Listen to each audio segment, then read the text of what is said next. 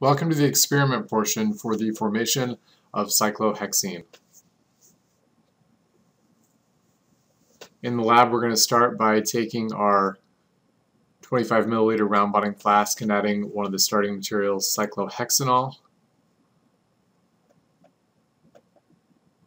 Cyclohexenol is a liquid at room temperature. You can actually see some solid on the lid there. It actually has a melting point very close to room temperature, so if it's a little bit cool, sometimes that can be a solid. Based on the table of reagents that we talked about before, we need to add about 5 grams of cyclohexenol. We're going a little bit slow to make sure that the scale equilibrates from what we're adding. Looking at the scale, we've added 5.03 grams of cyclohexenol. Again, 5.03 grams. Next, we need to add our acid catalyst, amberlyst 15.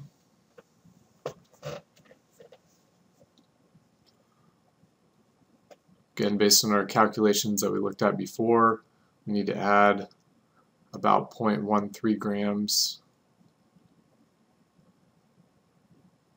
We zeroed the weighboat, or taking the spatula and adding that into the weighboat. It's always good to go slow because it's easier to add a little bit more into the weighboat rather than trying to get it from the weighboat and put it back in the original container. Also, that would lead to contamination of that. So really what you should do is probably take it from the weighboat and put it in the solid waste container, which is wasteful. Alright, so we do have 0.13 grams of our amberlyst 15. And now we need to add our amberlyst 15 to the round bottom flask from that weighboat.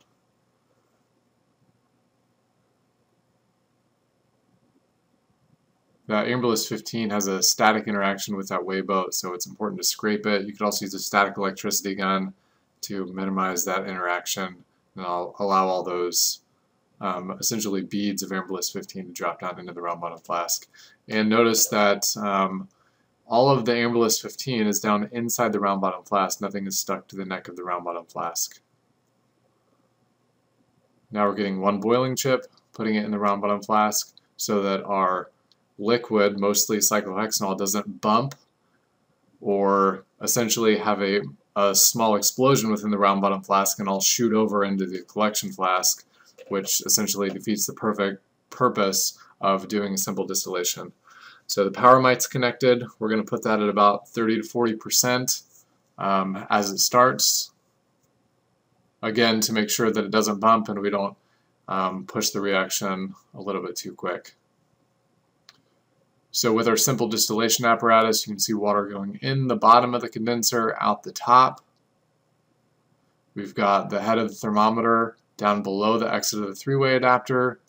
We can see inside that round bottom flask our amberlyst 15 and our cyclohexenol.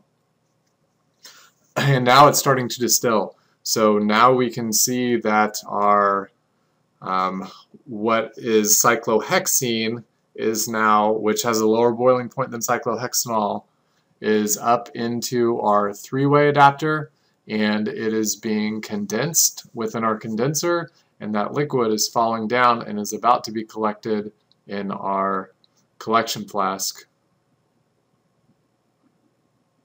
which is actually just a small test tube. And you can see that we've started collecting quite a bit of cyclohexene in our test tube. And again, since cyclohexene has a lower boiling point than cyclohexenol or our byproduct water, that is what's being collected in the condenser. We can monitor this reaction, make sure it doesn't get to 100 or above, meaning that we're not collecting water and or starting material, by keeping that temperature down around 80 degrees Celsius.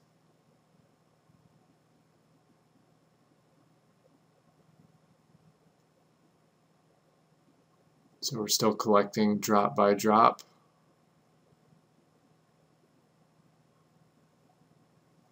The temperature is a little bit higher now.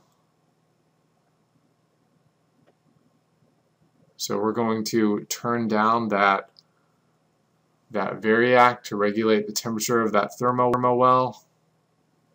And we'll see if we keep collecting. If we stop collecting, that means maybe the reaction's done.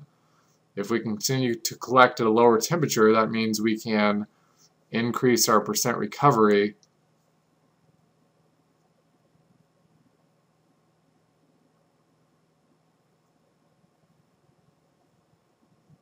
See, everything is slowing down quite a bit. We don't have as much potential product that can come over at this point.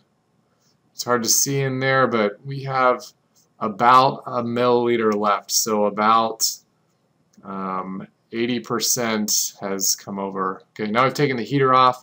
You can see what's left in that round bottom flask. Again, about a milliliter of the original, approximately 5 milliliters of starting material is left. And that's just cooling down for a second. What we're focused on though is what we collected in that test tube. So we're using drying agent potassium carbonate. Potassium carbonate is somewhat basic, which will neutralize any acidity for our isolated cyclohexene, and it is also a drying reagent, so essentially it is going to have strong interactions with water and solidify around the water that it's interacting with, allowing us to decant our product, which will not have any water byproduct in it once we decant it out of that test tube. So right now we've added potassium carbonate. We're swirling it around to make sure there's no potassium carbonate that's loosely floating around in that test tube. If there is, that means there's no more water for it to interact with. If there isn't any more water, then when we shake that, you can essentially see the solid particles moving around very easily. So that's basically to the point where we are right now. You can see those solid particles moving around pretty easily in that test tube as we move it around. Which means we're at the point where we can decant our pure cyclohexene into something else, ideally pre-weighed or zeroed, and then we can assess the weight of the product that we isolated.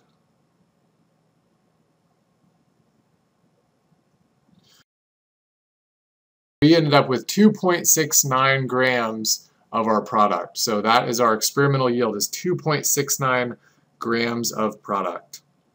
At this point in the experiment, we're going to add 0.1 molar bromine dissolved in the solvent dichloromethane. We're going to add 5 drops to each of the test tubes. This is our reagent, and then from here we're going to add the starting material, cyclohexanol, to the first test tube.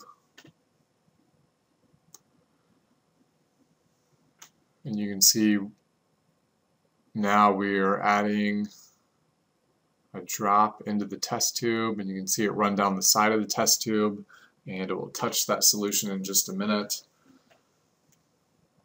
And notice as it touches the solution, there is no color change in the solution. So we're going to swirl it around for a second, see if anything happens. It looks like it's slightly more dilute than it was, a very mild color change, possibly some radical reactions caused a little bit of the bromine to no longer be visible. But overall, definitely we still have some bromine in solution. For the second one, now that we add our cyclohexene, our product, now it's totally colorless. So you can see that bromine fully reacted, and now we have dibromocyclohexane rather than cyclohexene. And then one more visualization to see that the test tube on the right, no more BR2 is present. The test tube on the left, we still have BR2 in solution.